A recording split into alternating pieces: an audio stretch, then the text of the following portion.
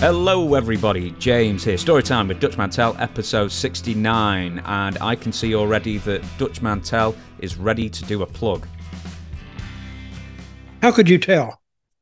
Hey, this is my University of Dutch diploma that you can have for yourself to hang on your wall. And it's actually, it looks, James, how's that look? It looks pretty good, huh? Yeah, it looks very glossy and shiny. I like it. And the only thing not on it right now is my signature, is Dirty Dutch Mantell, and my also known as name, Zeb Coulter. And you can hang that right on your wall. And it comes in a nice holder just like this. And you got it. So write me at dirtydutchmantell@gmail.com and I'll get one right out to you.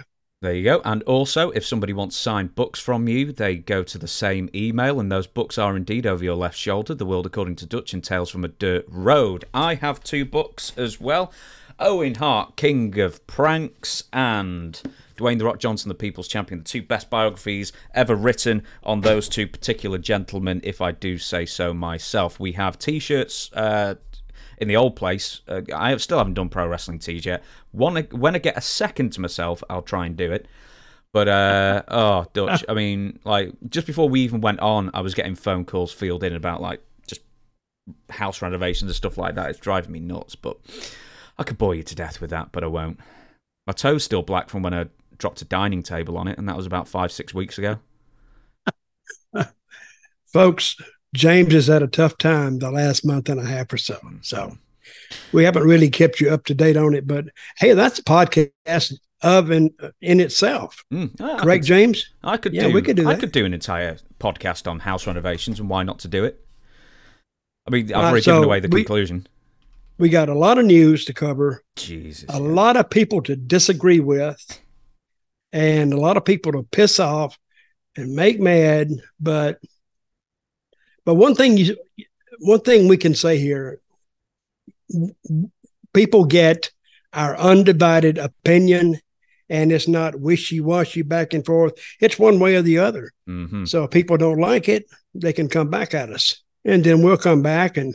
But you know, the best angles in wrestling for the last 3 or 4 months hasn't been amongst the talent, the wrestlers. It's actually been amongst the podcasters. That son of a bitch, I didn't do that, blah, blah, blah, blah. So, but it's entertaining to read that stuff. Yeah, we've not helped, though, have we? I think we've helped stir the pot here and there on occasion. Mm-hmm. Okay, I got it. So, let's get into some news. And, good. The first bit of news isn't really news as we know. It's not new, but it's a follow-up to what we gave a story on either Tuesday's show or last Friday's show. I'm sorry, I can't remember which one, but JR Foley follow-up. So we said last week that something to the effect of, or you told me, and I couldn't think if it was true or not, or I couldn't really remember the details, so we sort of just brushed over it, that there was a rumor going around that John Foley, JR Foley, had his daughter's leg broken because she had been in a car accident and they wanted to get a bigger insurance payout. Now, at the time, yes. Yeah, now at the time you said maybe it was one of the Hart family. Now, Ross Hart, hello Ross, by the way, who's a regular viewer, listener, he wrote to me and sort of gave us a bit of clarification on the whole matter. Now, he said that it is actually true. John's daughter Michelle was in a car accident, and in order to make a bigger claim against the insurance company, John asked Dynamite Kid Tom Billington to break her leg. This would have been in the very early 1980s in Calgary when John was managing Tom, and the rest of us became aware of the incident after the fact. John wrestled and managed from 76 to 79 before becoming a full-time manager of Tom, Big Daddy Ritter, and Hercules Elias in 79. Tom first arrived here in the spring of 78 as a babyface until switching heel in 78 to be managed by JR. Turns out that Dynamite really was a natural heel, then, if he's willing to break a leg. So I heard about this years and years ago, and that's when I first started learning, don't let anything in wrestling surprise you. But it did, because I know Michelle. I knew her when she was a little girl. I used to be a partner of John Foley's when we worked up for Ron Fuller up and when he first started his territory, his brand new territory in Knoxville. I was there with John. And then, but when I heard that the stipulations about this or the facts about it, he had an accident or she had an accident and they wanted a bigger settlement. So they decided to break her leg. And I've never heard anything like that in my life. And I went, no, bull crap. That did not happen. But now, well, I found out maybe about 10 years ago that it did happen. So what can I say? Am I surprised? I am still surprised. But in reading, you sent me something this morning. You're reading. See, this is what I think when you break somebody's leg, you take it and you go, I mean, it's very violent. But by the way it was described on that piece of paper you sent me this morning or that report, that you can actually do it with your fingers. So I don't know how you do that, but did you wrote that, right? No, so no. Ross actually wrote that to me. By the way, well, how do you do that? Do you know what's really weird, right, is that really hit home with me. So what Ross said, and by the way, I did ask Ross's permission to, mention his name and bring up what he said. He said that essentially what you can do to break the leg is to basically hyperextend it. So you press down with force on the knee itself and then like that. Oh, I can't do it. Do you know what really freaked me out about that is that I still go to physio, by the way, for my knee rehab after the ACL thing, and that's what the physio was doing to me that Monday. That Monday, he was pressing with like all his weight onto my knee to try and get it straight because I've still got like 5 degrees of I can't quite get my leg straight still, and that's what he was doing. Did it hurt? Oh yeah, killed. Wow. It was really, really painful. And I was like, I didn't quite tap out. But where did you get this report from? Which one of the brothers? Ross Hart, the historian of the Harts family. Yeah. Okay. Did they get a settlement? I didn't ask. See, we need to know the rest of the story. Okay, Ross, please write. In fact, I'll just get in touch with him. But Ross, please get in touch with us and tell us if he got a settlement and how much. Ross also made mention that his dad, Stu Hart, had actually booked you to come to Calgary along with John in the autumn of '76, but you cancelled because he believes that you were doing well in Florida / Alabama, wherever you were at the time. Yeah. But it also sounds like you just couldn't be bothered making the trip. Oh, exactly. This is what I did. This is years before MapQuest and all this stuff. So I got a map down. And say I was in Memphis. So I got the track in Memphis all the way to Calgary. And it went up and it went up and it went up. And I said, nah, because it gets very, very cold in Calgary. Mm-hmm. It gets like 20 below, maybe more, 30 below. And I hate cold weather. So upon further review, I'm like an NFL football game now. Upon further review, your offer is denied. Thank you very much for your cooperation and your due diligence and all this kind of stuff. But I was, and that was the only time I ever talked to Stu Hart. I used to hear people, they would try to imitate him. And I don't know exactly what he sounded like, but he sounded exactly like the people who were trying to imitate him. So, but I never went to Calgary, and I never regretted not going. So, do you not do an impression of Stu? I mean, you did one of Jim Barnett last week. Oh my boy, I got to think about Stu. Yeah, it always I'd have to something like that. Yeah, it was something like that. It was like staccato type. Gag, gag, gag, gag. I can do a good one of Bushwhacker Luke. Go on. There we go. Gag, gag, gag, gag. Oh, and you say, okay, Luke, get it out. And I love Luke. And he gets to talking sometimes, but very entertaining type fellow, and with a lot of great stories. See, that's where I got my stories for all these two books back here. I got it from talking to the guys, and they told me the story right up. And all I did was I just memorized it and put it down in a book. Otherwise, the stories in my books would be lost to all eternity, basically. But now they're put in here for forever, so you can always go back and look it up. Now, I forgot to put this. But I do want to know what that settlement was. Okay, Ross, let us know. We will move on, and I can't believe I forgot to put this in the script. So, Ric Flair. Would you believe that Ric Flair has... Go on. I think a lot of people don't know about this. No, it only happened recently as well. So I know, but I don't even think they know who the comedian is. Okay, so I'll tell you what then. I'll best do a bit of reading out. Explain this, because I didn't know who the comedian was. So, a chap called Brent Mason actually sent us... it was very prescient. I know you like that word.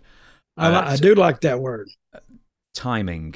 He emailed last week and we read his question out on Tuesday's episode about a man called Tony Hinchcliffe, who's a comedian, who had announced that Ric Flair and he were going to do a series of podcasts in front of a live audience, and it was going to be a little series, and that it just kept not happening and not happening and not happening. Anyway, a few days ago, a video was released, or a couple of days ago, I can't remember, and it's a show called The Goat and the Pony with comedian Tony Hinchcliffe. He gave us, Brent, thank you very much, he gave us a really good write-up of this as well. Now, the format of this show, The Goat and the Pony, is essentially they get comedians from the audience pretty much to do like 1 minute set. And then if they like it or they don't like it, and then, you know, they rate it, and if they like them, maybe join him on stage, that kind of thing. The guest of this week was Ric Flair. But he wasn't a comedian, he was just a guest on a panel. Well, people were laughing at him. I understand that, but he didn't get up and try to do a set, right? Exactly, no, he was sort of like the guest panelist of the week. So, would you like me to read the summation that Brent has written us, or would you like to take over? Yes, go ahead. Okay, then. So, Kill Tony is a podcast filmed weekly at a comedy club in Austin, Texas, in front of a live audience. Tony Hinchcliffe has a prominent stand-up comedians as guest judges each week. The format of the show is that anyone can put their name in the bucket, and if their name gets pulled, then they have to do 1 minute of stand-up comedy. Then after their minute, they are interviewed and critiqued by Tony and his guests. Lots of jokes are made at the expense of the comics, who do their minute by Tony and the guest judges. Some of the jokes can be brutal. It is all done in the name of comedy, giving up and coming... I'm reading this by the giving up and coming comedy prospects a shot at getting discovered. Now, Rick was the first guest judge introduced last night, and the crowd was very much into him at first. Rick never seemed to really understand the concept of the show. He was speaking off topic, texting on his phone, and had no interest in being on stage when he wasn't the focal point. At one point, the comic judges thought Ric Flair had fallen asleep, but he was just texting. And I think one of them started calling him Fun Joe Biden at one point as well. Okay. Where are we? So, at one point, the comic judges thought Rick had fallen asleep, but he was just texting. He was also drinking and had been drinking prior to the show. As Tony drinking? Would you believe it? Oh, I'm sorry. Go ahead. I don't mean to interrupt, but... it's fine. Tony explained that he tried to tell Rick the premise of the show 7 beers earlier. Mm-hmm. And... the other thing, I can read more, but I'll leave it at this. The show is never heavily edited, but last night's was. They had to cut around Rick's rambling several times. Now, you told me you watched about 20 minutes of this, so what did you see and what did you think of it? I saw Ric Flair sitting there, and he's drinking as usual. And he got up finally and just walked off stage. He made some kind of trying to make a speech about something, and it was about his dead son. He kept bringing up Reed Flair, his dead son. Yeah, and it's meant to be a comedy show. It's supposed to be a comedy show, but he kept bringing up Reed, his son, who passed away on a drug overdose, and it was just a classic failure. Where can people find this? They can find it on YouTube, The Goat and the Pony. Tony Hinch, just search Tony Hinchcliffe, Ric Flair, you'll find it. But the entire episode is up, and it's like, I really, really, like, if I know something really embarrassing is going to happen, and then someone tries to tell me to watch it, I can't do it. But I did watch this, and it's like, he starts talking, like, dead seriously about, I mean, he's pissed as a fart, drunk, by the way, and that's how we say it over here. And then at some point when he starts bringing up Reed again and talking about his son who died, one of the in-house bands starts playing sad music on the piano. Now, that's a little bit... They shouldn't have done that, but Rick just... He embarrassed himself and got up and left. So if you haven't seen it, which I don't think you have, anybody, go and watch it, draw your own conclusion. And it's just another thing in the long line of Ric Flair embarrassments, I think. See, Ric Flair is over. He knows he's over. People like him. If he would just shut the hell up sometimes, stop the drinking. And I thought after he had his heart attack and everybody thought he was going to die, he gave up drinking. Oh, I'm not going to do it anymore. You know, I think he wants to die with a drink in his hand, which is his right, I guess.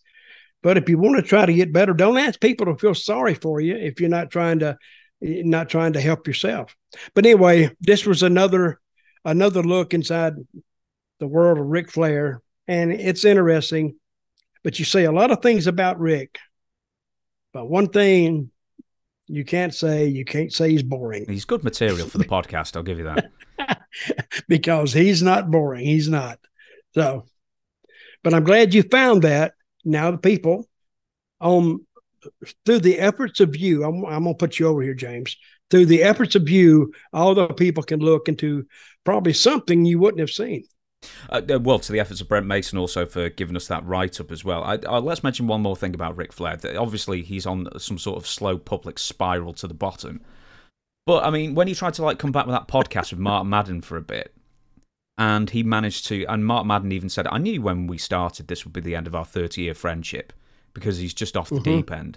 And then he started doing the podcast with Conrad again, and a lot of people posited that because Ric Flair is his father-in-law, Conrad's really, really, he has to do it. He's obligated to kick up this podcast again with Rick. And keep in mind, Rick is not a good podcaster.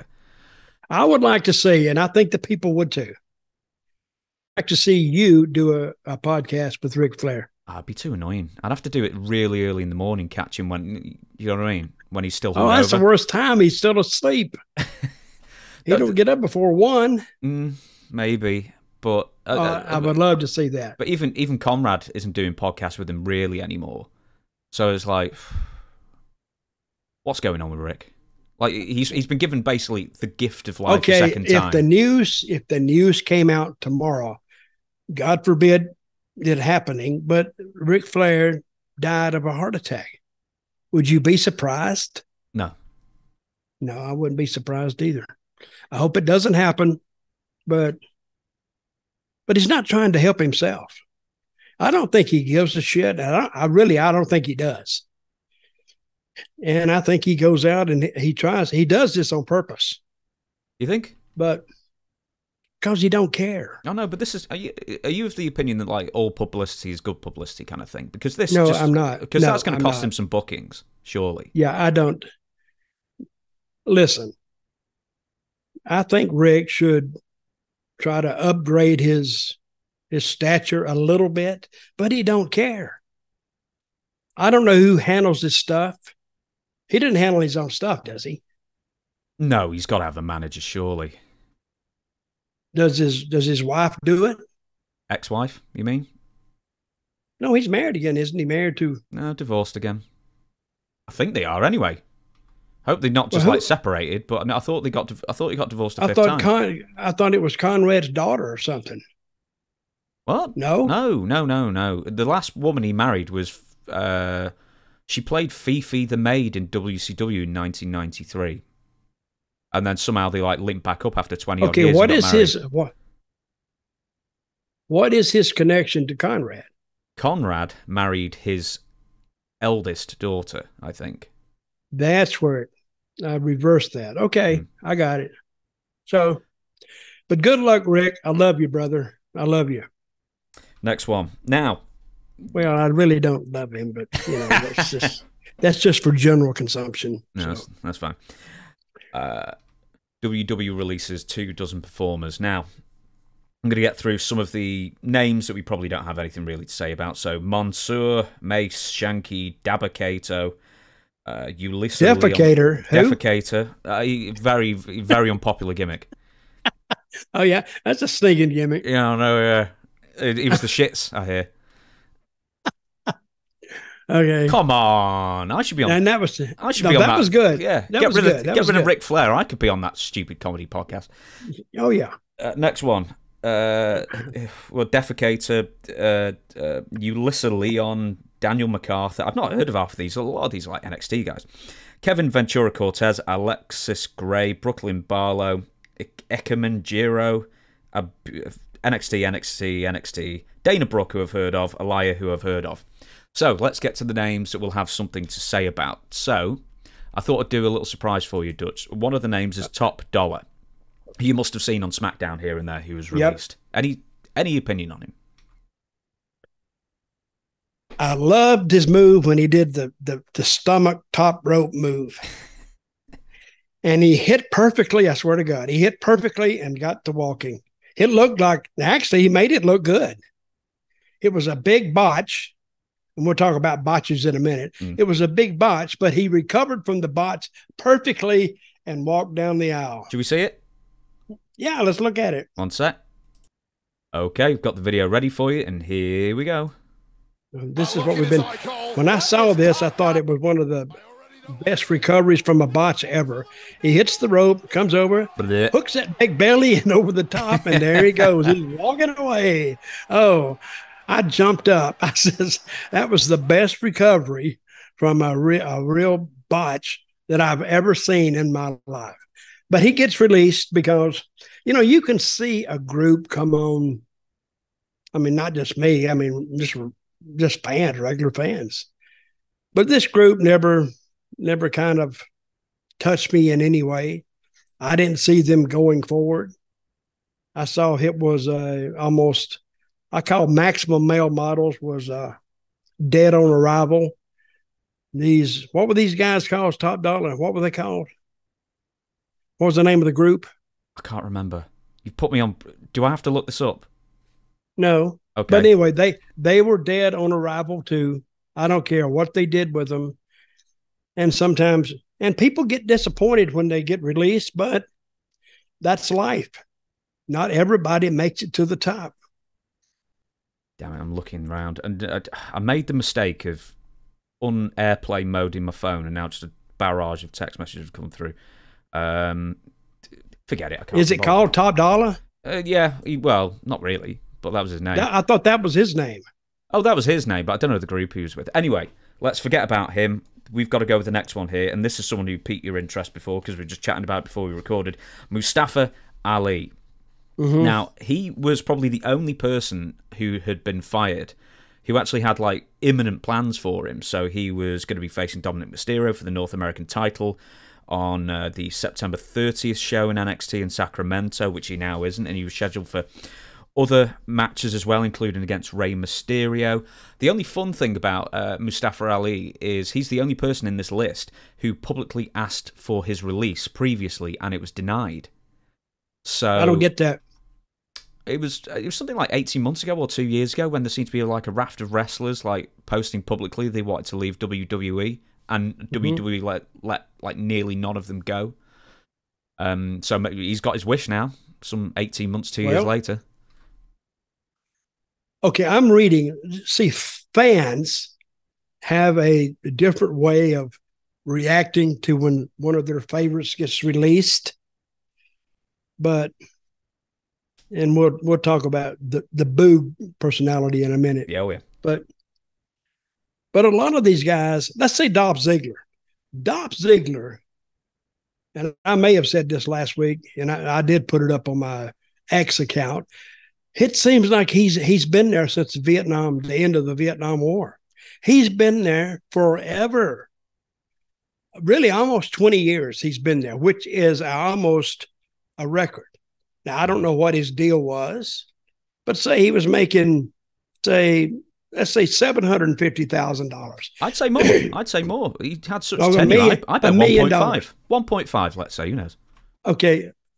I went on the short end but a lot of that time, he didn't even leave his house. And all of a sudden, he's not going to bitch and moan about getting released because he made tremendous money for doing zero. I don't even think they called him up on the phone and asked him his idea on anything. So he's not going to bitch and moan. And it's like pro football. Pro football, like coaches and guys, they get hired to actually get fired or traded. And that's all this is. So he can continue his career. See, pro football players cannot continue their career because they don't have another league. They do have one, but I don't think they want to mess with it because the money's not there. Mm-hmm. But he can continue his career. He can still go to Japan. He can still go to bigger independents. He can do that stuff. So somebody said, well, he's too talented. He should be on the main roster. This is the analogy I came up with. I used to live in Nashville. Every Friday and Saturday night, you could go down to 2nd Avenue in Nashville and listen to the music coming out of those clubs. Every one of those guys could be on the main roster at the Grand Ole Opry because they are that good. But somehow they don't have the connections or they don't have the political power to get them there. So a lot of them just make a career out of working 2nd Avenue. A lot of those guys, they work 5 and 6 clubs a night. They'll start about 8 o'clock and he'll go and they'll play an hour at one club. Then they'll go down 2 blocks down the street, play at another club from 9 to 10, and they do that all night long. And that's the same way. That's the same way with wrestling. I mean, wrestling is what you make it. And some of these guys make it and save their money. Some guys don't. But I have no control of that, nor do the fans. Let's stick with Dolph. He was in the company at the same time as you for several years in WWE. I don't know how many run-ins with you or chats with him that you had, but any stories with Dolph? No, I would sit down and talk to him sometimes, very pleasant. He's a sharp guy. He really is. So, and he's going to take what the environment gives him, the business environment gives him. Because once he got his money up, now you can either do something with me or you won't do something with me. But yet, the money does not change, which is a big difference from years ago because you got paid, and this is when it was just paid off house shows. You got paid on the number of people in the crowd or the number of dollars in the gate. But now, since it's a different business model with WWE, you don't do that. You got guaranteed money. And of course, they're not giving him all that money. He's making it. I mean, he's available for everything. Plus, they're selling all of his gimmicks. They're taking care of all of his T-shirts and this, that, and the other. And all that goes back to make up what they call the downside. So whether he works enough to actually earn that, all his other stuff is all added in. So they got it figured out. So I find it incredible. Let's say it's like let's say it's $1 million or 1.5 million, whatever he was, especially in the later years. Okay, wait a minute. Is it 1 million or 1.5? I'm guessing. You're confusing me. Let's say 1 million. Let's say $1 million a year. He's making $1 million a year for the most part, especially in the last couple of years, to sit at home and do absolutely nothing. Fair play to the guy. I'd love it. Would you do it? Would you do it? Oh, yeah. Oh, yeah, I'd do it. Yeah, I know, yeah. I mean, it's a great gig. I mean, I'm sure he could be frustrated and stuff, but... I knew a guy. He worked on the ring crew. And they kind of forgot about him.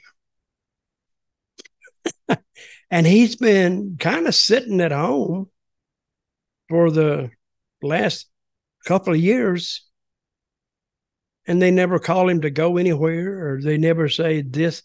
It's almost like he's forgotten, except he's getting paid. So what a deal he's got. Mm.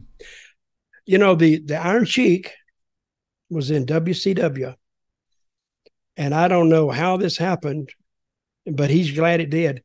I think he had an automatic rollover if they didn't make an effort to rescind it or to renegotiate it. It rolled over automatically. And his rolled over, I think he was, this is 20 years ago. 30 or more. This is like 1990 something. Well, it's 30 years ago. I think he was making $250 back in those days, and it rolled over. So he made another $500,000, and they forgot about him. I think the story I heard is almost exact, but I heard he was making $125 a year, and then it rolled over, and he got paid another $125 to make $250 over the course of 2 years. And then in the second year, they tried to bring him back to TV, and he was so bad they just sent him home again. Yeah. One thing about my stories, you know, never let facts and stuff get in the way of a good story. Just roll with it. You ought to have said, no, I heard he was making $300,000. No, we've been arguing over Dolph Ziggler's money, and neither of us know. No, I don't know, but I don't know how they can pay that much money and then not ask the guy to do all that much. I know. Have too much money. Have too much money. That's how you do it. Yeah. He's been down to NXT, Dolph, what, a year or so, 2 years? Yeah. He's been down there. Well, but more power to him. Good guy. Yeah, I'll end on this. Apparently, he was someone that Vince McMahon never really saw top star in, which sort of explains his ascension. You know, he could be world champion to absolutely bottom of the pile the next year. So he just a sort of schizophrenic sort of booking in that sense. Anyway, the next one we're going to talk about is Elias. 35. Apparently, he was high school classmates with Pat McAfee. I didn't realise that. He was signed in 2014. He was the drifter. He does the guitar thing. He goes on the main roster. He starts feuding with John Cena and stuff. And like pretty much everyone else on this list, in the last couple of years, he's just basically forgotten. Why Elias? I thought he had something going for him. Well, since you brought this up, and we're going to talk about Boogs next. Now, Boogs is a guitar player, correct? Yeah. Elias is a guitar player, yes? Mm-hmm. Why didn't they ever put these guys together? Like dueling banjos, something or like something like that. And because both of them are great guitar players, they need to tell the story. Said they were in a band in high school or in college or something. I mean, somebody would have to dig deep and to see if that is true or not, which I doubt it is. But I don't know. You take two guys, and how often do you see an accomplished guitar player in wrestling? You don't see it very often. Man Mountain Rock. He was in the like mid-90s when you were there, you know, with the WWF guitar. Yep. Probably before Elias, it was him. Mm-hmm. And I tell you what I would have done. I would have put those two together, and then I would do a guitar off. You know, you could do it in a house, who plays the best guitar. Then you could have added a banjo player, and you have you a band, and just take it from there and just see how the people like it. The two guitarists and a banjo when you player. Yeah. What about the jug band as well? Maybe we could get them involved. And then you film them up around Sevierville, Tennessee, up at Dollywood, up in those mountains, and they're sitting around. To me, it would be interesting as hell. It's what I'd do. And here's Dutch Mantell on the washboard. Hey, that's not funny. That is not funny. I'm not even laughing at that.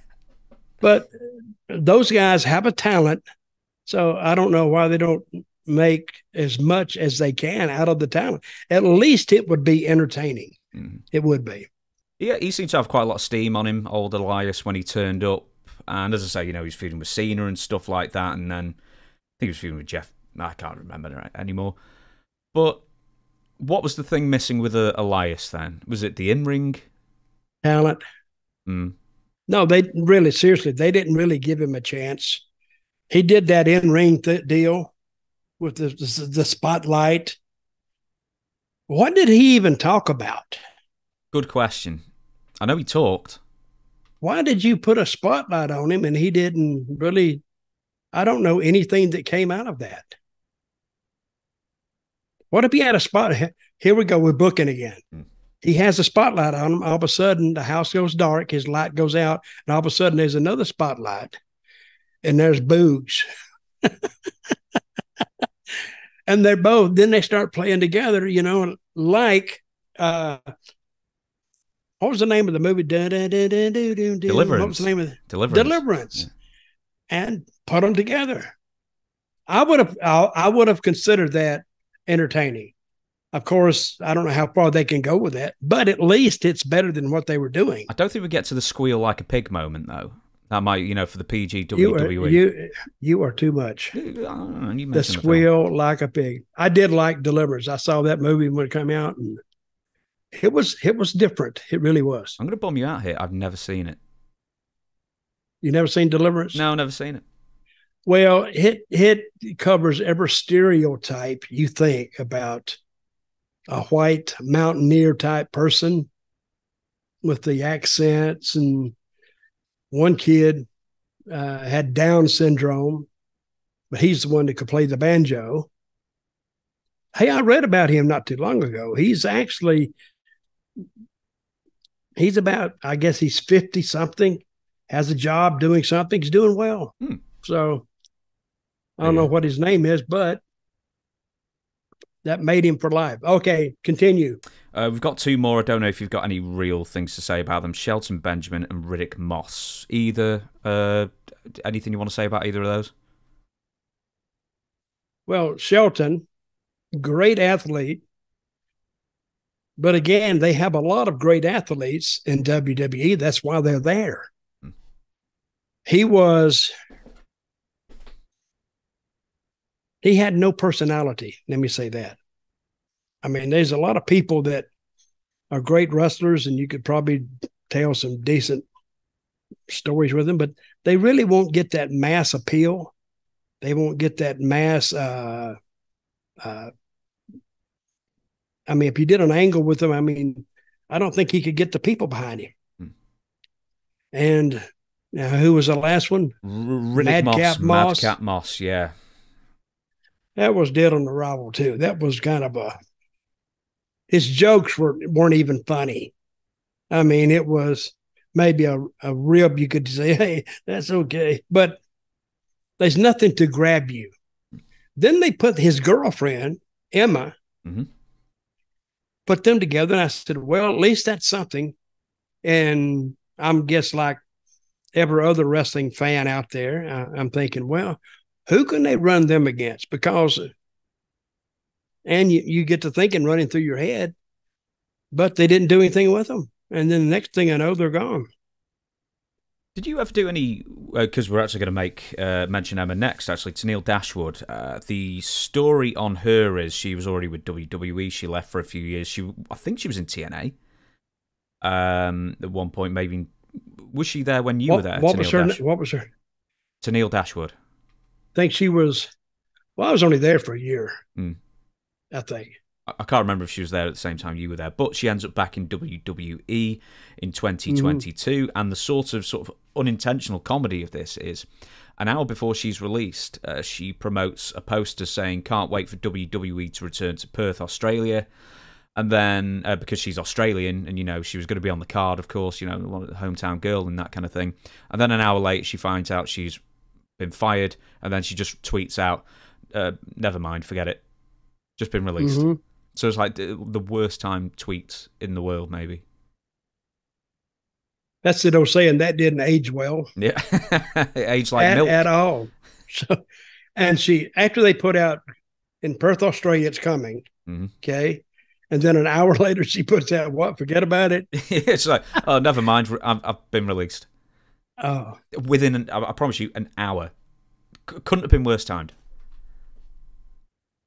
Okay, do you think she was the one who put that first tweet out, or was that the company put it out? No, or maybe someone told her to put it out. Oh, Mm-hmm. that's an interesting thing. What if someone in the company told her to put that out there, and Oh then yeah. may conspiracy? Never know. Hey, I love conspiracy You see, theories. I hate them. I know Oh, I you love love them. them. I love them. I love them because it gives me something to talk about. And brother, if you want, I bet if you got in a car with a bunch of wrestlers, say four wrestlers, which is no less than three, and start them talking about conspiracy theories, hell, you may have that car pulled over about 20 miles down the road and the guys get out and start fighting.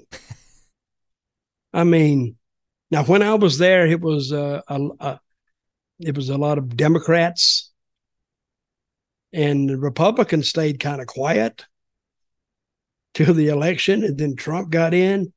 Uh, it really got rough then. Hmm. I think at one point they had to. I didn't hear anything about this on the outside, but I think they told guys to stop talking politics Oh, really? because it was driving a wedge between them. They was having to work together, and all of a sudden now they got different political views. Now they don't like each other anymore, and it's too much. It really is. So I remember one guy down there. He was a Trump supporter, and he was doing like a some kind of a not an army gimmick, but something Jackson, or you know who I'm talking about. Like a no. I'll have to look that Someone up. else will know. Go on. Yeah, but he was having a lot of trouble backstage because when somebody would say something to him about Trump, he was a big Trump supporter. No, he would just launch into it, and they'd launch back, and it got to a point they had to just say, well, "You got to stop Is this." it Ezekiel Jackson? Does that sound right? Jaxer, no, with a J, something with a J. Okay. Something with a J in I, an army thing. and he had a partner, and they got released. I wonder why. Hmm. Or maybe they But didn't post the Australia but it poster. would it would seem like in WWE, since Trump and Vince are good buddies, seem like but I don't think Trump gives a damn about him getting elected or not. I'm sure he donated to his election. But what Vince, where he wants the money to come in, is he wants to see those house receipts and those pay-per-view receipts and what they pay out. He's more business oriented than he is politically oriented. Hmm. Guess who we're going to talk about now? Your favourite, Who? Rick Boogs. Real name, and quite frankly, I love his surname, Eric Bugenhagen, which is just a fantastic surname. I love it. Bugenhagen. Hagen, a former college wrestler at the University of Wisconsin, NCAA tournaments and stuff like that, and power lifter, and gets into WWE in 2017 and on the main roster in 2021. In fact, I can continue afterwards. But anyway, of all the people who got fired, Rick Boogs was the one who raised, I won't say ire, but raised your eyebrows the most, or maybe even the least, actually, I suppose. What did you post about Rick? I forgot what it was, but he was acting all mad and pissed off, and I didn't see it. Pro wrestling has pro in front of it for a reason. It's a job. And if you're going to get all pissed off and saying, well, there was a conspiracy, you talking about conspiracy? He said there was somebody who didn't like him and that they wanted to get rid of him because Vince liked him. Vince liked him because of the body and all that kind of stuff. But he said as soon as Vince out of power, then and he blames Vince going out of power as ruining his career. Well, I think that was a little bit dramatic. I think why he lost his job is not because somebody didn't like him. I think somebody just didn't like what he added. which he didn't add that much. But he did. He had a hell of a body. But again, there was no downside to him, to me. Upside. See, because they didn't. Well, either way, upside or downside. He stayed the middle anyway. It didn't matter. If they'd have done my gimmick with him, yes, with him and Ezekiel playing the guitars together, that may have been a different story. But they didn't. So, and I think a lot of people got kind of teed off at me about that. Well, let me read. But it's hell. It's just an opinion. It's just my opinion. Calm down, people. Down. Let me say what you said. I'll give you a quote, and then I've got Boogs' comments as well. Dr. Dutch just read where Rick Boogs blames his release from WWE due to a backstage political power play. I blame it on lack of talent. Boogs now is being considered for an on-screen spokesman for insomnia. Take 2 pills and watch a Boogs match 8 hours easy at WSI_YouTube. See, that's good marketing. If you can't sleep, they say, take these 2 pills, pop in a Boogs match. About 5 to 10 minutes later, you're gone. You're gone for 10 hours, 8 hours anyway. So I thought that was good marketing. And a lot of people said, oh, why are you happy because somebody loses their job? No, wrestling is not a job like a regular job. It's not. I hate to tell people that, but it's not. And here's a guy probably making, what do you think he's making? He was making. I'd shudder to even have a go. I mean, obviously 6 figures, but I don't know. 300,000? Who knows? 250, 350? I don't know. Okay. Well, and guess how many tickets he sold probably? Go on. 0. Mm-hmm. He was just in the group. And he was being paid off that.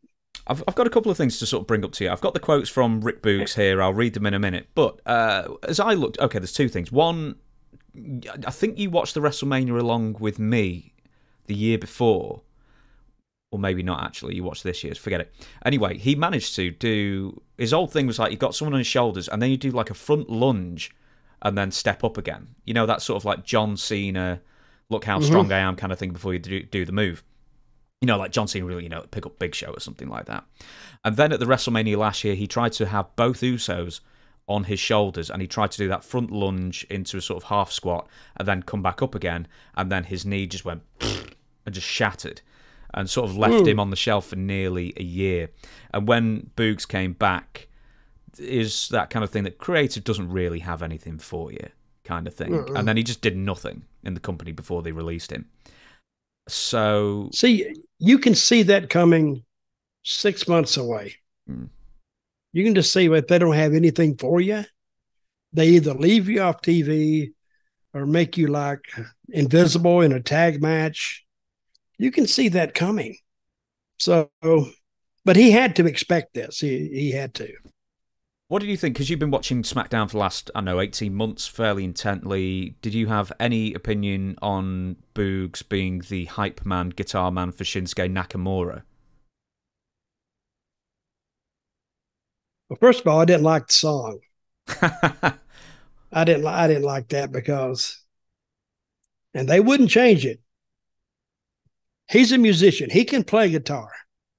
So they could have easily, and that was Nakamura's theme song. But again, they need to change that up to keep my attention. And he didn't do anything. Nakamura would go to the ring and do it.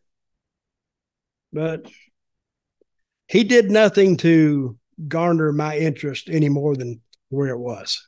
I'll give you the quote again in 1 second. I'm going to throw something at you here. So, in my opinion, for whatever I'm dodging. Yeah. Whatever that's worth. You've got a bodybuilder, legit amateur wrestling career. Yep. Plays guitar. Football player. Yeah. Plays guitar. Yep. But as far as his character goes, bodybuilder, amateur wrestler. He wears the singlet. He looks like an amateur wrestler and bodybuilder.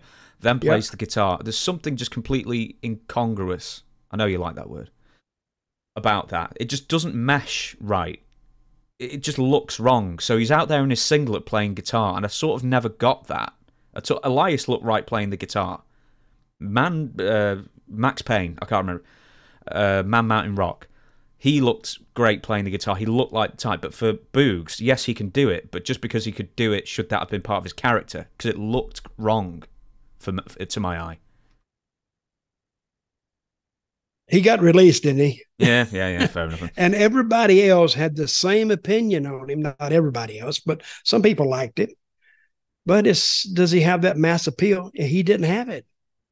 I hate to tell him that. Hell, I didn't release him. The company did. But before the company released him, the people released him. Because you know how they judge how over you are? By the crowd? I've told you this before. Well, that's one thing. Guess what else? Ratings? Gimmicks. Uh-huh. They get all those numbers back from the gimmick tables. Oh, LA Knight is doing, wow, he's right behind Cena.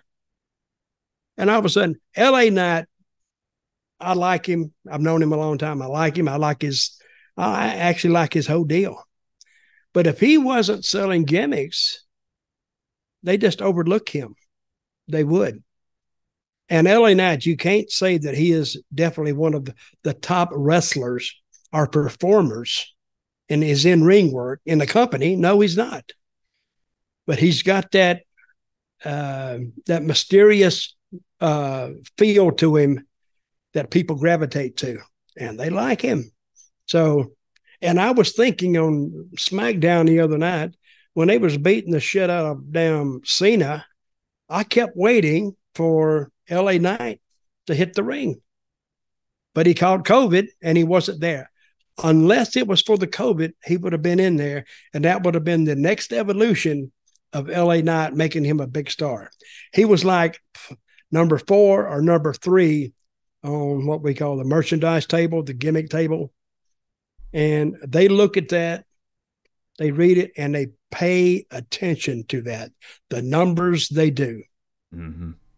So one more thing on Boogs, because I kept threatening to read this quote from this is per Fightful anyway, on Vince McMahon's temporary removal from WWE. This is Boogs saying, "I can say with 100% certainty that the removal of Vince McMahon killed my career." To a fan who claimed WWE is going after Vince's legacy and tried to take the testosterone out of WWE, Boogs said, "I can't wait to give my opinion because it sounds like we're totally on the same page." So, to a fan who said his character wasn't very good, well, that's your opinion, which is all that business was. Opinions and politics. A lot of people tell me I was their favourite, mainly their kids' favourite, which is the way it should be considering it's PG show. Also, aside from my time with Vince, the character wasn't even given a chance, etc., etc. A couple more quotes. On the notion that he was released because he was too big, as funny as that sounds, you're not totally wrong. So apparently he may be released because he was too big, according to Boogs.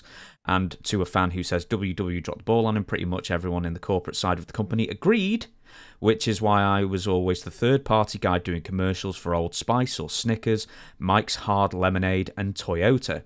However, one person clearly has some weird grudge against me. Now, keep in mind that there's only one person who's going to fire you. I don't think that's true still, even with the merger, is Vince.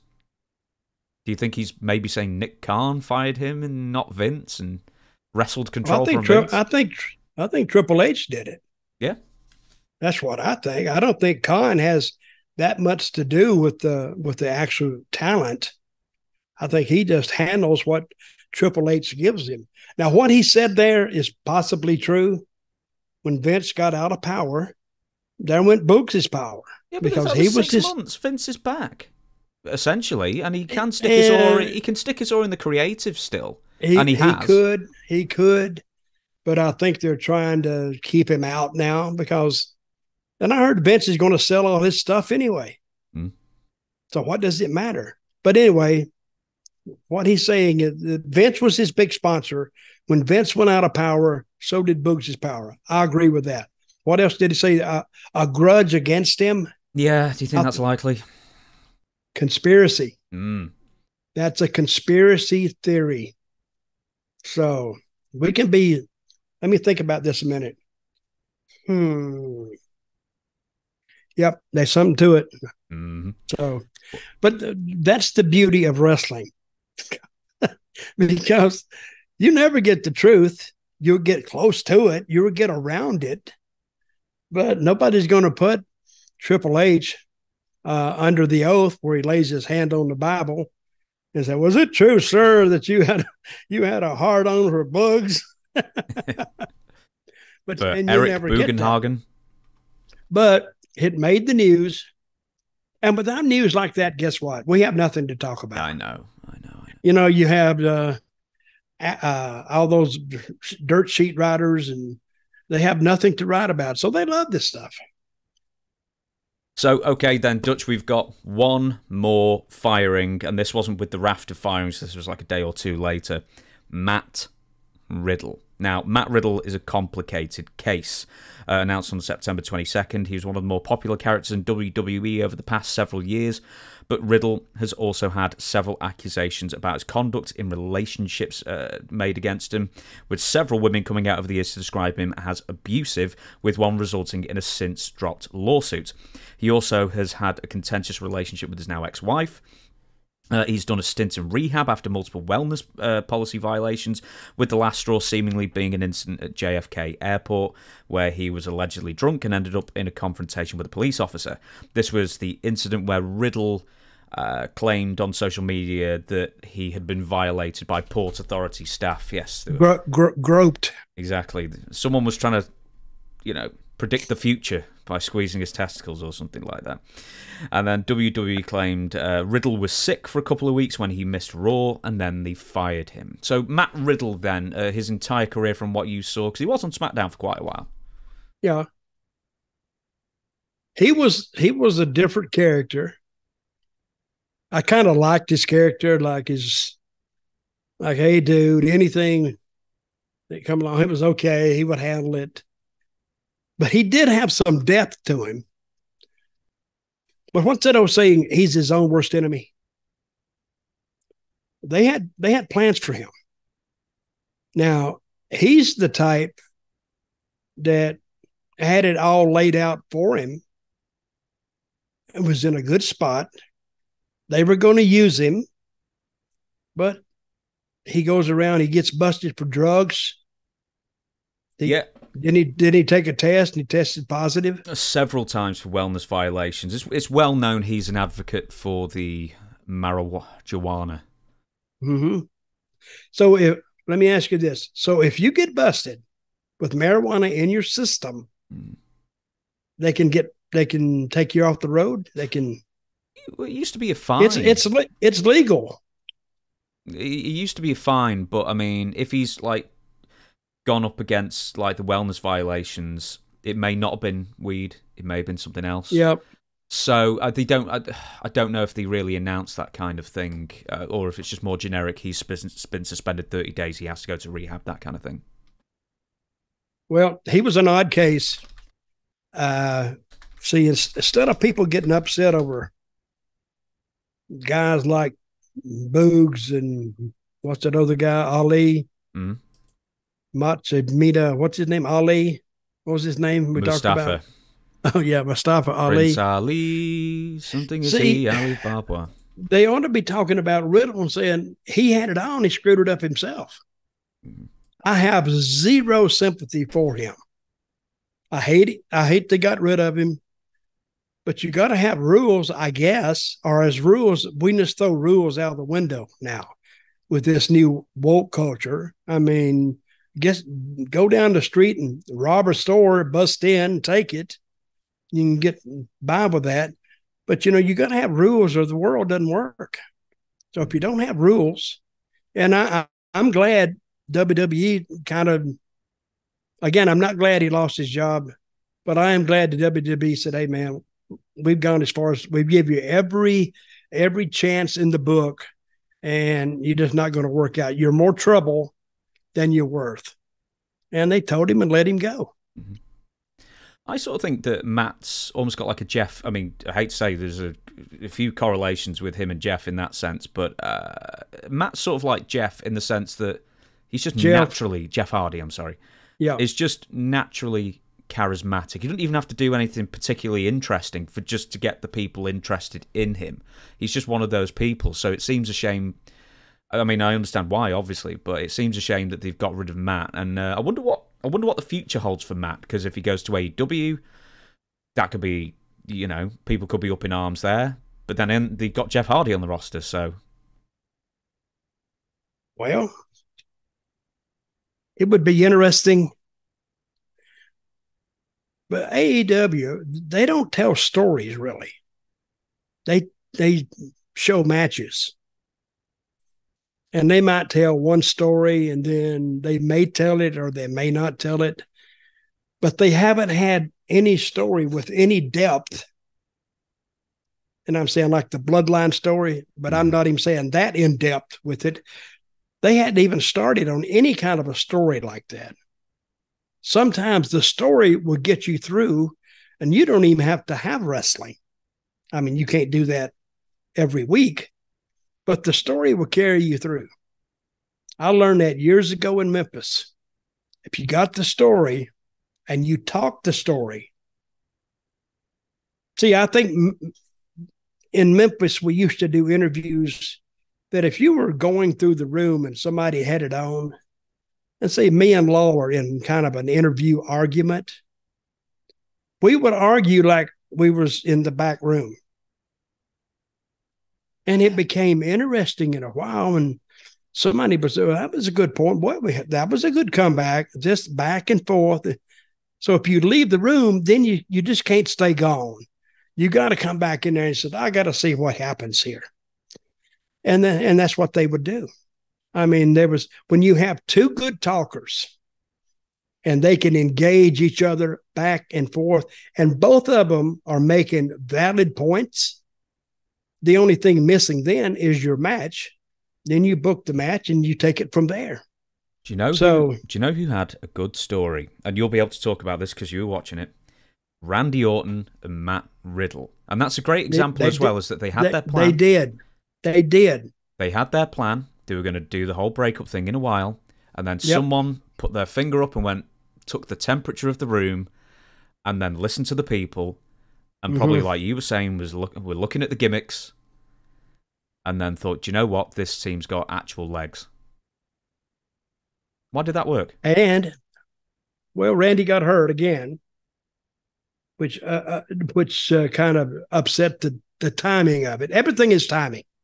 Everything in life is timing, and wrestling especially. But Orton and Matt Riddle together, I think, had tons and tons of potential. See, Orton is so over, he could just look at Riddle and let the people put their own words in his mouth. He didn't have to say anything, but you could tell if he was mad, pissed off, or he wanted to kill him. So, and they could have worked that, got him over, give him the tag titles, but as it worked out, they kept him on the Usos, and it worked out. Just because one line of strategy doesn't work, the other line did. But I would think the Usos versus Randy Orton and Matt Riddle would have been that's the type of angle you can take for a month, 2 months. And then you interweave it back and forth, and then you can have Orton again. And Orton was the only one that Roman Reigns didn't face. Mm-hmm. See, you could have built Randy Orton versus Roman Reigns to a big, big pay-per-view, like SummerSlam or WrestleMania. You know, the big question now is, what is Cody Rhodes going to do? Now, you brought this to my attention before, and I haven't written in this script. Now, with Cody Rhodes, I think the stories was looking like it was going to be that he had to go to WrestleMania 40 to avenge his loss and then to finally defeat Roman Reigns. But now with The Rock coming back, that gets a lot more confusing, especially for Cody Rhodes and LA Knight. Yep. So, Cody, but with Cody, I don't think it hurts him at all. Because remember Dusty's old theory, hard times? He's got to fight the political wars too. Now, that kind of fits into Cody's, theology, I guess. and he's having a hard time, but he's getting through it, and he can keep that alive. LA Knight, they're going to have to make some adjustments on him.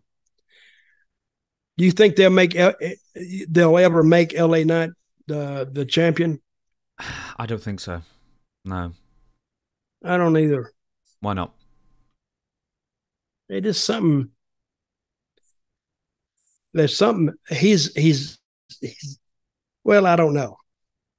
Let's see what happens in the next 2 months. Let's see what happens. How would you? I know. See, you can't judge 2 months in WWE because they're looking 2 years. Is what they're looking at.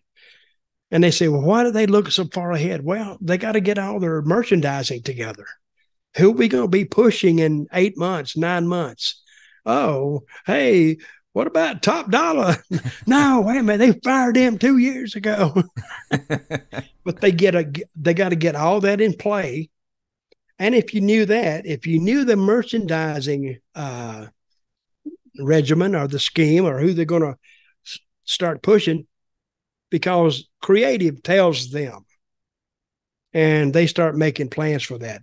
If you knew that, you would know a lot more than just people hanging out in the dressing room. Let's say you've got 2 months with LA Knight. So obviously there's a difference between being over and then being looked at as the person who can dethrone Roman Reigns. How would you, or is it possible to heat up LA Knight to the point that you know, business will stay good or even better if LA Knight defeats Roman Reigns for the title and he becomes the new face of the company and the new champion? What would you do as a booker to get him to that next stage? LA Knight? Yes. That's a risky undertaking. Before I would do anything, I would have to look at another guy, which is Gunther. I think Gunther is their next big project because he has the size, he has the work, he has the look. He's German or Austrian or whatever he is. He's international. So, and I've said this before, and I don't know how many people out there remember this guy, Johnny Valentine, but he is the second coming of Johnny Valentine. Johnny Valentine would go in there and literally beat the shit out of his opponent. Now, they made a lot of money. He went to Charlotte, the Mid-Atlantic territory, and this was, years and years ago. See, most guys would go in the ring and main eventers, they'll give you 15 minutes, maybe 20. Well, not Valentine. Valentine would go in and he'd give you 30. He'd give you 40, 50. And this is even on the smaller shows.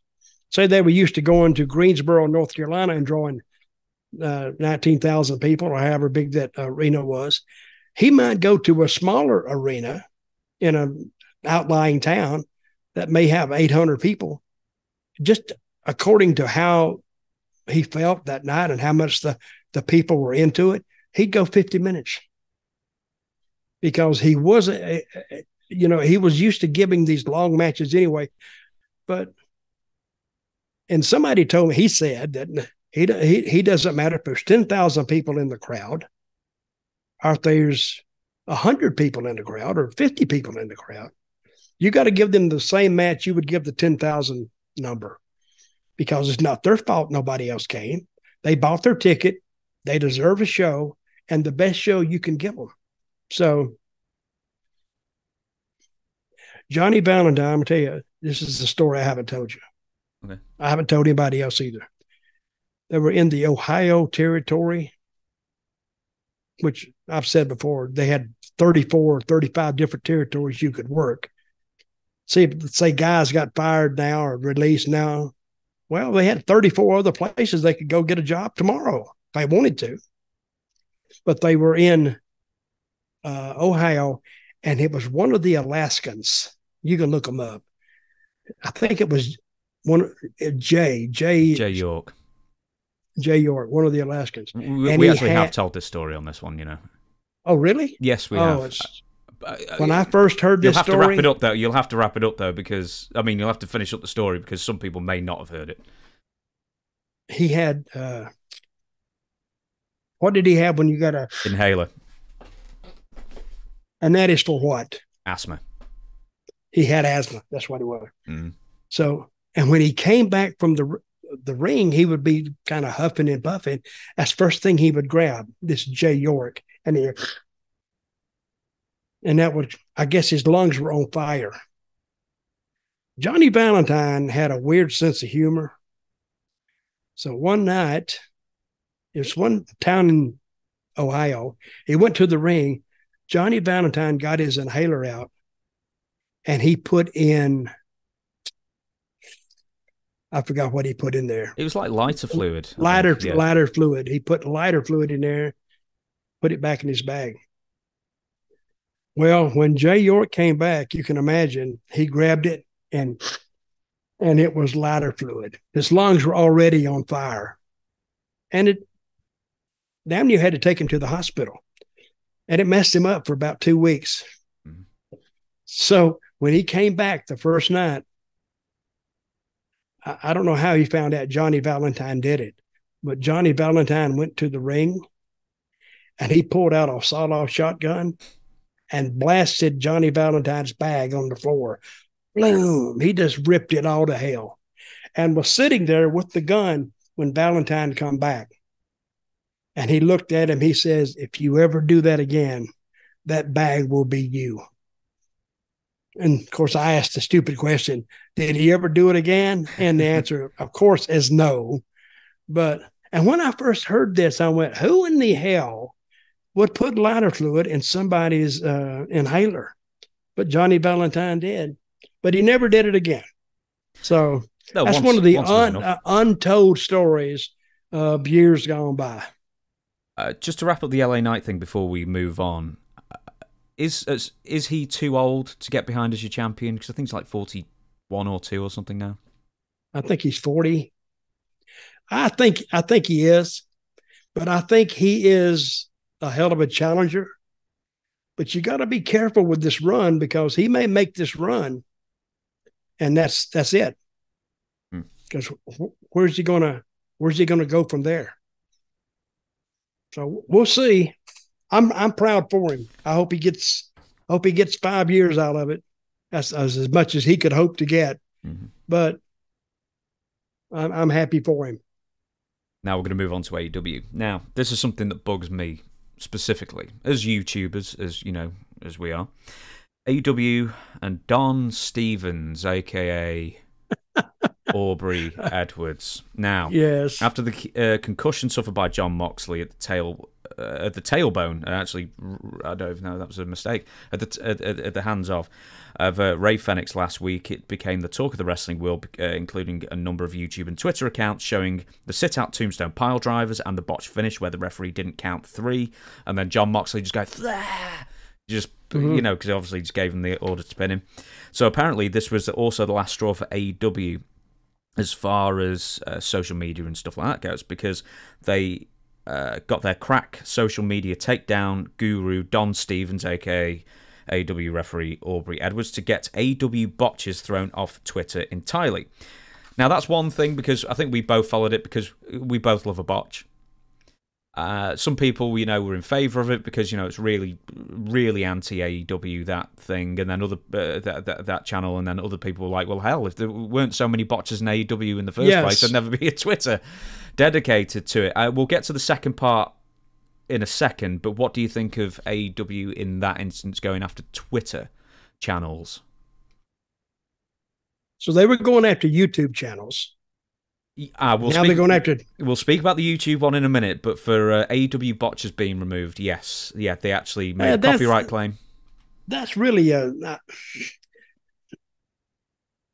guess if that's the rules they can play by, I guess it's fair, because it's not beneficial to their company at all, and they're looking at it not necessarily through the fans' eyes; they're looking at it through the sponsors' lenses. How the sponsors, people spending money on this show, and they're seeing this thing on YouTube, or they're seeing this thing on Twitter that doesn't paint AEW in the best possible light. I can see that, but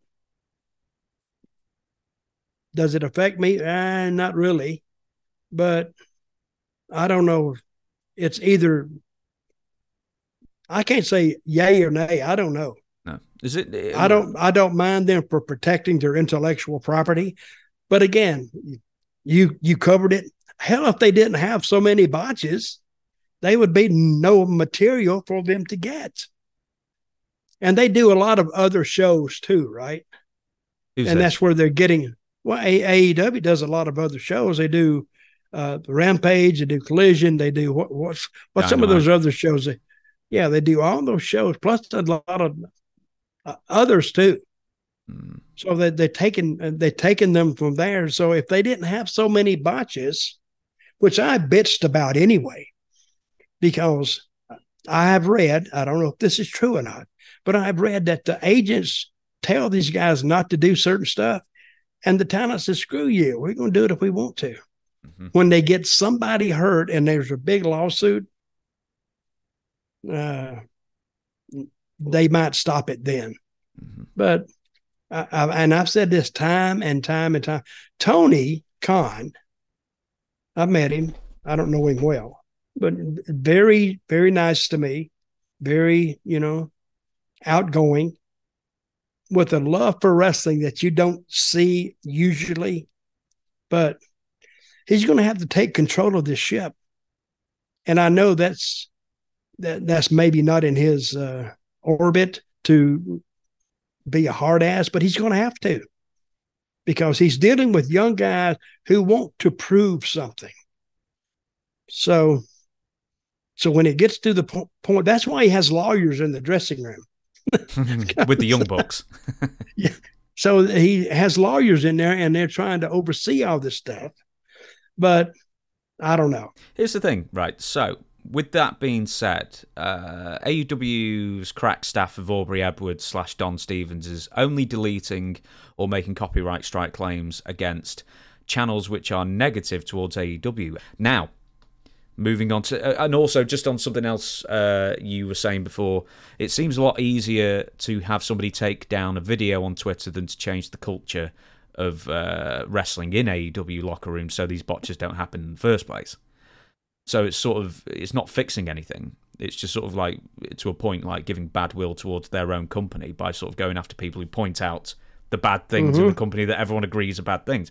Now, I wanted to make mention of the second point, because AEW and Don Stevens also targeted my fellow YouTuber, Stevie Richards. What? Yep. Go ahead. And who did a breakdown of the pile drivers that Ray Fenix did on Jon Moxley. And it was on a screen behind him. And as you know, I've explained this to you beforehand, it's like there's content ID recognizers. So if we show like a piece of footage from WWE here, then content ID would spot it and say, hey, that video belongs to WWE, and then they'll do whatever they'll do. In Stevie's case, this didn't happen because this was a manual review or manual claim by Don Stevens, who sought out. What do you mean a manual claim? She did it on her own? Yes, exactly. It wasn't an automatic process where AEW recognized, oh, that's AEW footage. Someone in AEW saw that video, made a manual claim, actually wrote into YouTube and said, we want this removed. And so Stevie in particular was targeted in that one, which is a bit ridiculous, especially considering that he has the rights to use bits of that footage, copyright footage, for the review, for the reasons of review, critique, criticism. And that falls under that remit, definitely, because he was talking about the move. He was, going backwards and forwards, rewinding, analyzing every bit of it. What was the end result of that? They take it down? Yeah. They did take it down. Took down the video, and they also, I think, tried to take down his Patreon video, because he's got a Patreon, Stevie Richards, as well. Free plug for you, Stevie. With some extra breakdown videos and reviews and critiques of moves and stuff like that. And they also went after his Patreon. How do you know so much about this? And I know nothing. That's what I'm paid to know about, I suppose. I'm the YouTube guy. You're the wrestling personality with all the good stories. Well, we could do it the other way if you like. You do the YouTube thing. Okay, this is my extent of my knowledge. You can use up to 16 seconds or 18 seconds for educational purposes. I don't know Is the there anything- timings. I don't know how many seconds. But for educational purposes, you can show something. Yes or no? I don't know about the seconds, but yeah, for certain reasons, it's like Dark Side of the Ring. They've been showing WWE footage for years, and it's perfectly legal and allowed to because it's a documentary. Excuse me. Well, keep me updated on the Stevie Richards case, because we may have to get our special lawyer on this case. Who's that? Zeb. Who's Jim Cornette's lawyer? Oh, Stephen P. New. We may have to get Stephen P. New on this. And by God, we'll get to the bottom of it. Well, you make the call. I'm not doing long distance. Right, we're moving on then. Adam Cole. I think you've seen the video of how he did it, and you've seen the shot on Dynamite a couple of days ago about him basically saying he can't wrestle. Well, there you go. Tell me what you saw on the video and just how unfortunate that is. Okay, you see these guys on AEW, they're coming off 20-foot ladders and doing all this, and they're getting up and walking away. And here comes Adam Cole kind of running to the ring and breaks his ankle. Just a simple trot down the ramp, around the ring, and then his ankle's broke. And they do all this other stuff that looks like it should have killed you, and nothing happens. Nobody gets hurt that I hear of. And here comes Adam Cole and breaks his ankle. Where's the justice? Where is the justice in this business? It's not. Did you find that back in the day as well, that like people in the territories, when they get injured, they just get injured on the silliest things? Oh yeah, it's always. For whatever reason, it's not the big things; it's the tiny things you've done 100 times before. Tom Pritchard, one time, was working in Tennessee. He broke his leg and worked at least a week on a broke leg. He knew it was hurting. He didn't know it was broken. And then he found out it was broken. But he had worked a week on a broken leg. And that shows you how much better the business has gotten since those days, because if you didn't work in those days, you didn't get paid. I thought you were going to say the opposite. I thought it was Adam Cole. I don't care if your ankle's broken. Get out there. Tom did. Yeah, that's what we should say. But he was in the ring doing an interview, and his leg was all taped up. It went all the way up to his knee. So it must have been a bigger break than what I thought. But that's the way guys used to do. They would just get hurt on the silliest things. This changes one of the promoters. In fact, it changes a match at the pay-per-view on Sunday. It doesn't matter. We're going to move on now. This was something you said you didn't understand, so I've got to sort of explain it a bit better. Brock Lesnar versus Mark Hunt's legal fight that has been raging since 2016. First of all, who's Mark Hunt? Mark Hunt is was he Australian or New Zealand? Anyway, he was a fighter, UFC fighter. He fought Brock Lesnar at UFC 200. He lost in, I believe, off the top of my head, a 3-round decision to Brock. And then he tried to sue UFC and Dana White and Brock Lesnar and everybody else because he claimed that UFC knowingly allowed Brock Lesnar to participate in that fight, even though Dana White and UFC and everybody knew he was doping.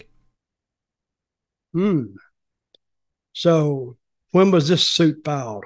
This suit was filed a good few years ago, at least 6 years ago. So, I'm sorry, I'm just writing something down there. Let me read this to you. On Tuesday, a federal judge in Nevada struck down the rest of Hunt's case against his former promoter, which was revived in 2021 when an appeals court reversed previous dismissals of battery, fraud, and conspiracy claims against the UFC, Dana White, and Brock Lesnar in connection with Hunt's ill-fated fight against the WWE star on July 9th, 2016. U.S. District Judge Jennifer A. Dorsey found Hunt failed to prove the trio knowingly misled him that Lesnar would not be using performance-enhancing drugs in connection with their UFC 200 bout and conspired to book it despite previous knowledge that Lesnar was doping. Now, it should also be said that Lesnar, after the fight, it was announced that he had tested positive for something or other. Some banned substance. So they kicked it out? Yeah. Even though he tested positive after the fight. Yeah. Which means that he would have tested positive during the fight. Mm-hmm. And that's what it was about. Yeah, I don't understand that at all. Well, the lawsuit alleges that obviously Brock Lesnar would have known because he did it. Mm-hmm. But the lawsuit alleges that the UFC and Dana White knew that Brock Lesnar was on banned substances when they let him fight. Of course they did. You think? Oh, yeah. They knew that. Because look at Brock. He's a physical specimen. I'm sure he just doesn't get there naturally. But what was the guy suing for? The money amount. It doesn't say the money amount. Well, you know what my interest is in that subject? My interest level is like this. So, hey, I hate the guy. I'm on the guy of the guy that I'm on the plaintiff's side because I think they all knew it and let him because they had it all advertised. If they had changed it, they would have lost some money, and I don't know. They test them months out. How often do they test before a fight? Now, with USADA... And how close to the fight do they test? With USADA, you're always in the testing pool unless you declare that you're retired. So they can test you whenever they want, essentially. They can knock on your door at 4 o'clock in the morning and say, do a little whittle in this cup and we're going to take it away. And you have to let them know, when you're going on holiday, where you're going to be. They're really, really strict with fighters. So if they want to test you, you have to let them know where you're going to be, essentially, your major plans, like many, many months in advance. Well, how close to the fight did Brock test? Good question. And who is to know that whose actual urine was used? Have you ever heard the story about Sid and Harvey Whippleman, downtown Bruno? Yeah, I've heard some stories. I know those guys pretty well. Have you heard the one did a wee for the other to pass a test? I'm sure Harvey did the wee for Sid. Yes, I'm sure of that. But let me bring this up to you. So this actually brings up the point. So why did WWE? I talked to him not too long ago. Oh, really? Yep, good guy. When's he coming on? He wants to come on. Does he? He's got some great stories. Oh, we've got to have him on. Great stories. He does. Let me tell you this then. So the thing I want to bring to your attention is, so why did UFC's testing pull up Brock Lesnar was using a banned substance? I think it was like a diuretic or something like that, where it basically cleans your body of performance-enhancing drugs. So why didn't WWE's wellness policy pick that up? It's because Brock Lesnar is not tested. And he has it written into his contract that he doesn't have to do any drug tests. And apparently that's the same for him, and that's the same for other part-time wrestlers. I didn't know that. So Brock, in his contract now that he has signed, and maybe might sign another one, he has it written in that he doesn't get tested for anything. Supposedly so. That's what's in his contract. Wow. So I can do it, but you don't do it. One rule for them, one rule for everybody else. Well, I can see it being done. I know this sounds weird, but did you have to do a test when you were doing the Zeb Coulter thing in the mid-2010s? Did I do a test? What are you saying? I was on drugs? Is that what you're trying to say? Hopefully that you weren't on drugs when you did the test. Yes, I did do it, and I would ask, why in the hell am I doing a damn drug test? I'm not touching nobody, and nobody's touching me. See, it wasn't written in my contract that nobody could touch me, but I was told by the guy that they got rid of on talent relations, Mark. No, I forgot what his name. But he said I wasn't to be touched. He said if anybody brings up doing a finish that they're going to hit you or they're going to do this. You tell them not no, but hell no. And we did something one night and it was never brought up. And I had kind of forgotten about it because I still have that wrestler mentality at the time. And somebody hit me, but they shouldn't have hit me. And I come out and I noticed they kept hanging around me. How are you? How you doing? If I'd have known then what I know now, I would have went, I feel good. Oh, I just fell out. And to take me to the hospital. Oh God. Oh, I'm having visions and we can see into the future now. Oh my. I did go to Las Vegas. Here's another story I've never told. Okay. Went to Las Vegas. This is a short story. And we went to LA. We rode to Vegas. I forgot who I rode with now, some other guy. And I got there, and when I got out of the car, there was an Uber driver. I swear to God, he hit me with the car, not hard, but he knocked me down. I should have stayed down. But I got up and I was cussing. I was mad more than anything else because he wasn't paying attention. He wasn't going 1 mile an hour, but the car kept inching forward, and I was trying to get away from it, and I just couldn't, and it knocked me down in Vegas. So, and the guy says, hey, here's $20, man. I said, get the fuck out of here. I don't want your $20. Hell, you damn near kill me. But I never even reported it. But I should have. Bruce Pritchard's told a story about you in a car once when you were in Impact. You see how good I am to people, James. What did you say? You broke up there. Yeah, I know the internet got a bit weird there. You were frozen for a few seconds. It sure did. Okay. Bruce Pritchard told the story about you in Impact in 2017. This was after you'd done your leg in.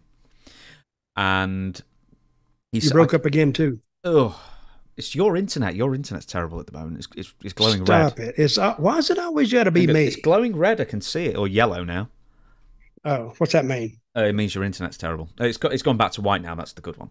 Right. Okay. So Bruce Pritchard said in 2017 you were going to your. I don't know if you were going to your car or whatever. You were getting out of. I think you were still in the Rascal thing at the time, and you got out of it to stand up, and you leant on a car to stand up, and then the car. Do you remember it? Say it. I remember it. Go on. No, but I wasn't in my deal. I just, I was just getting out of the car, and Bruce, I guess, and somebody else behind, and they had gathered around. There was another car behind us. They were in that car, and we were talking. And while they were talking, I said, well, the way I look, and I leaned back, and the guy was going forward, and I went, whoa, and I just took the big bump over, and they all run over. You're okay. You're okay. I said, yeah, I'm fine.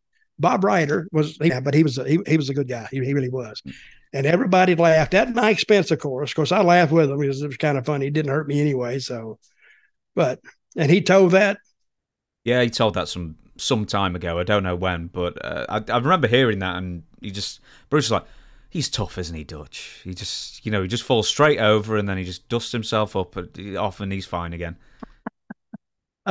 Oh yeah. So. But that really happened. It did. Okay, we've got a couple more bits of news, and we'll probably end the podcast on a couple of questions where you essentially grill yourself, because you sent me a load of questions that I think some fans had sent you, and just some questions you thought were good ideas. Here's some news for you. Okay. I'm going to try to Harvey Whippleman.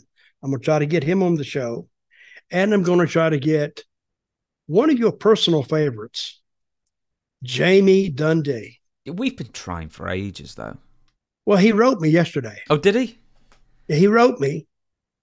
And yes, we have been trying for a long time to get him on.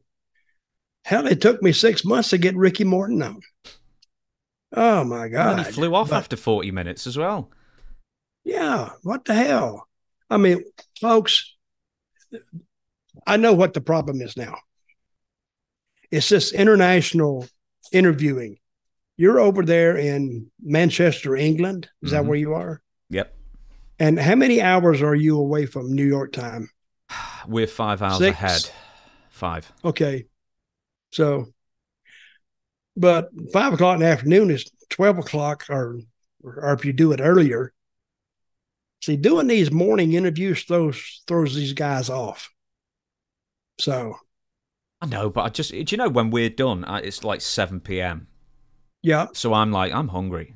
You know, you're hungry right now, aren't you? I'm really hungry, but it's only 5.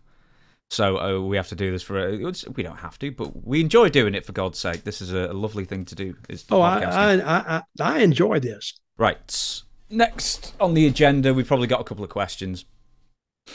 Hulk Hogan has got married for the 3rd time. And he's definitely got a type. Once again, blonde. So, he's got to love the blonde ones. Hogan getting married again at the age of, 70 almost? Yeah, he's 70 years old. She's 45. So, and she's a nice-looking girl, nice-looking lady. So, what attracted you to the millionaire Hulk Hogan? Yeah, I wonder why. But hey, this is all I can say. I wish him success. I wish him happiness. Her too. So, and hope anybody doesn't come out any weird stories about you, Hulk. Not like that what was the guy's name that was the DJ in Tampa? Bubba Florida? The Love Sponge. Bubba the Love Sponge, with the tape and all that. So, but he only made $30 million from that. You know that? Do you think he got actually paid all that money? Because I think wasn't it like the biggest libel suit, prize ever won by anyone ever in the history of the world?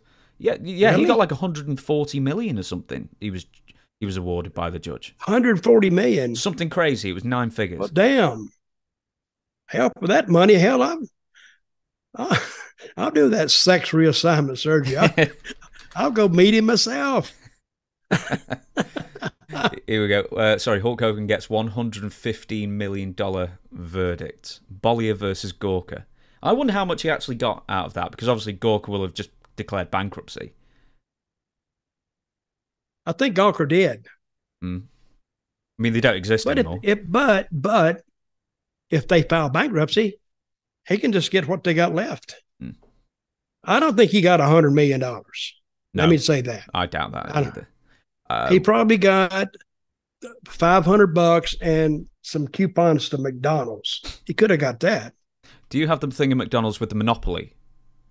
Oh, we do. We have that. Yeah, we just had it over here as well. It's the only time I go to McDonald's in the year, just because it's just like the most mild form of gambling. And I usually win a free 6 chicken McNuggets. So who was Hulk's first wife? What was her name? Linda. And what was his second wife's name? I don't know. I didn't realize you were going to be grilling me on the other wives. I know Linda was the first one, and she took him to the cleaners. She took him to the no kidding. She cleaned him up, cleaned him out too. So anyway, Hulk, we'll wrap this up. Congratulations. Hope you're happy. One more thing about that. Brooke Hogan refused to attend, not even explaining, just said, I'll read it out, but this is like the most bland way of saying it. As we all experience this with our own families, the dynamics of a family unit continuously change over the years. With that being said, my family has experienced a lot of change, with all of that happening in the public eye. And I've had to learn how to best navigate those changes as they come, which has been difficult to say the least. For my own journey to healing and happiness, I've chosen to create some distance between myself and my family, and I'm focusing on people and things that heal my heart and align with my own personal beliefs, goals, and values. I wish him well. What a weird thing to post. It's stupid. What does it even mean anyway? And once you say, well, why don't you just wish him happiness and move on? Nobody gives a shit what she says. I don't. I mean, I can't speak for everybody, but if you even see, I don't even know what you said right now. I just heard it, but I still don't even know. She was saying, hey, I'm just going to stay away from you guys. You guys stay away from me. That's basically what you said. Yeah, it's basically when people say personal beliefs aligning and stuff like that. It's like, shut up. Just say, I hate him, he hates me, we've had a big fallout, deal with it. Absolutely. Yeah. Right, there's 2 things we can talk about, but I don't think we could be bothered talking about either, so I'll ask something more interesting. It was going to be Matt Hardy and CM Punk, and it was going to be Saraya, a.k.a. Paige's stolen gear. Any interest in either of those topics to talk about, or should we talk about some of the things you've sent me for the last 20 minutes of the show? Yeah, let's Let's talk about my stuff. Yep. Okay, about the Saraya stuff. She lost it. Who knows if she lost it or not?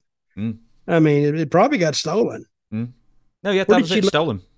Where did she lose it? Airport? Supposedly someone robbed. In fact, I'll give you the thing. Heads up to the public, all my wrestling gear has recently gone missing, including some items that I owned for 10 years and had sentimental value. Jackets, my return gear, Wembley gear, Outcast gear, the whole lot. Luckily, I have 2 jackets left, but I would love for you guys to keep an eye out on the internet and auction sites, because someone may wind up selling stuff eventually. If you hear anything, please contact so-and-so with the subject line of Saraya gear, AEW tickets, and an autograph to anyone that leads to the recovery of these items. And the thing How much money? No money, just autographs and tickets. Oh, well, hell, that's not worth a damn. Offer some money, Saraya, and you might get your stuff back. Yes. Right, so Nobody wants to go to an AEW show. Well, no, that's like being punished. Well, maybe if you find me the stuff back, you don't have to go to an AEW show ever again. Okay, that'll work. That's probably work better. Well, you used to say, charge him to. Well, wait a minute. You are saying anti-AEW stuff, and who's the person that watches over the botches? Donna Stevens will be after us. That's right. She could come after you. No, I'll just direct it to you. I'll plead nolo contendere. I don't even know what that means. So, what's your next question? Okay, so you sent me some questions, some from the fans and some just talking points that you're interviewing yourself here. And I was looking through a few of them we've addressed before and I've got rid of them off the list. Now, let me have a look. We've talked about that one recently. We've talked about that one recently. But number 3, how did ECW suddenly take off back in the early days, and where did Paul Heyman get inspiration to book ECW? Who wrote that? I did. Well, you sent it me. Yeah. What's the question now? Where did DEW take off to? No. Why did ECW take off so suddenly? Oh. I was going to say, you wrote me this question. I thought you'd have an answer. I did. Because ECW, Paul Heyman went to Memphis and studied the Memphis style of booking. And it was wild, and it was out in the crowd. And this was every week. And somebody asked me one time, why did you guys do that wild stuff in Memphis? I said, Guy, we had to draw people the next week. We ran Memphis 52 times a year. So you have one bad TV, guess what? They lose interest. They don't come. Now, you have 2 weeks like that or 3 weeks like that. Now you're really on your butt. Now you're having to rekindle stuff that you may have planned later on down the line. But he took that stuff from Memphis and he took it back to Philadelphia, which I call a virgin area, virgin territory. And he showed them there, and they fell in love with it. So then he got in that little bingo hall and did all this crazy stuff. And he would seat like 1,000 people, but they were live. Then he got his TV going, and they took off. But he got his inspiration for that type show from the old Memphis territory. So there's blood and guts. Now, ECW wasn't a territory strictly speaking, not like Smoky Mountain or USWA in the 90s, because they only ran weekends. And they wouldn't do regular. They go to the ECW arena every few weeks, I think, and then they do spot shows the rest of the weekends here, there, and everywhere. In the first few years, they were drawing a couple of hundred people. They were struggling just as much as everyone else were. But why did ECW end up gaining in popularity and building on the business where USWA couldn't during that time frame? USWA had been there for, I guess, probably at the time they went out of business, they had been as a company, not USWA, but it was just, they referred to it as just wrestling. People didn't say, the name of the company. They say wrestling or wrestling. And everybody knew what they were talking about. And USWA didn't decline all on its own because it was the growth of WCW and WWF, because that's like saying, how you going to keep them happy down on the farm after they've seen the big lights of Broadway? And when they saw what WWF, they brought it there, the lights and the music, and then even the WCW, it's the same thing. So you had two companies, and then Channel 5 was like just a TV studio type, and it wasn't exciting like it was before. They had more choices, and they chose to go with either WWF or WCW. So why? That's why. Yeah, but I mean, the people in Philly will have been watching WWF and WCW as well. But was it just purely because they hadn't had a territory there for decades? Yes, but see, you got to study styles now. The WWE style for years and years and years. Actually, right when Vince took it over, the style was slow and plodding. I mean, they'd have these guys that were like 40, 45 years old, weigh about 300 pounds. They weren't fast. They weren't taking any bumps. They were just caricatures of what they used to have, like the Germans and the Japanese guys and maybe a gay guy or something. You really can't do that stuff now. But when he got to guys that could do a little more, like the Sandman. Sandman would go to the ring every week, drunk than hell, but the people loved him. So that's what he had in his favor. At the same time, Philadelphia, on their TV station, Philadelphia has a population of about 4 million in the metro area, I guess, maybe more. You know what the metro population of Memphis was? Wasn't it like 600-700, something like that?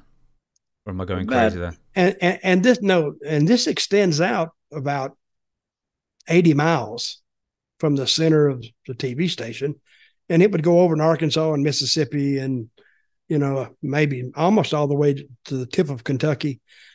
But they had a viewership of about, back in the day, it would have probably 500,000-600,000 people. But the metro area of Memphis only had like 400,000. But I'm talking about the 60 miles out that the TV signal would cover. Mm-hmm. But look at Philadelphia when they were there. Had 4 million people, and they would still only put 1,000 people in there, and they didn't run every week. Mm-hmm. So they would run, I don't know what, once a month, once every 6 weeks. Yeah, probably once every like 3 for TV tapings, or every 4 weeks. Memphis ran once a week on Monday nights for years. Philadelphia's metro population is now, anyway, 6,245,000. So yeah, it's a far bigger. We'll take a million off that for the last 10 years. Yeah, we about got it. Very quickly before we shut this podcast down, with the relative success at the time, in 96, 97, with ECW's formula of more hardcore blood and guts and all that kind of thing, did USWA ever look at that and think, man, we really need to start like ramping up the violence here? Or would that just not have played in the area? They were used to it. Listen, it was talent that you could get. If you had talent, you were looking to go to WWF, or a wrestler was looking to go to WCW or even ECW. Nobody was really dying to go to Memphis because it just, the business, I mean, the money wasn't there, and they wouldn't give you a guarantee because hell, they were losing money. So it was just at a plane to where it was just it was going for that soft landing of going out of business. I think on that we're going to go out of business as well. I'm actually going to close this podcast up about 10 minutes early, because then we can dedicate a bit more time to answering your questions. And we are going to be doing that on Tuesday's episode, every single Tuesday. Ask Dutch anything. questionsfordutch@gmail.com if you want your question submitted for consideration to be asked to the Dirty Dutchman himself, the crafty veteran. But for now, You know what's something I thought of? go on. Some of these people go online and like charge for people to ask questions. We don't do that. No, we've discussed this before, where like you just do like a live show and then people like do the huge, like Kenny Boland does. Yeah. Yeah. Oh, he wants to come back on too. He loves you. Hey, does Really? oh, he likes you a lot. Rip, your newest client, Van Winkle, Rip Rogers. Rip Rogers. Is he doing a podcast now with you? No, not with me. He's got his own podcast. He was on my main channel, WSI, 2-3 months ago. Mm-hmm. It got a lot of really favourable feedback as well, that one. So It was nice. It was funny, actually, because I won't say what it was, but before we went recording, I said, Rip, is there any, and I say this to everybody, Rip, is there anything you don't want me to ask you? And he said, yes, I don't want you to ask me about this thing. And I said, oh, why not? And he began to give me like a 3-minute really impassioned answer. And then I could just hear his like regular co-host in the back just go, well, goddamn, Rip, I mean, you've never been that animated when I'd done the podcast with you, why didn't you? Okay, what didn't he want you to ask him? No, I'll tell you what. I'll tell you off air, because he said he didn't want to talk about it, and then he talked about it, but he didn't do it on the podcast. So I'll tell you as soon as we close up. Can I ask you a question for everybody? Did it include Randy Savage? No. Okay. They got a lot of stories. I know. I think I did ask him about that though, and he said about the fight with Randy Savage. And he said, well, we found out, we fought, and then I found out 2 things. Yeah. It's like, I can't fight, and neither could but he can't either. Yeah. He told me that one time, but that's an old joke. I know. But it was funny as hell.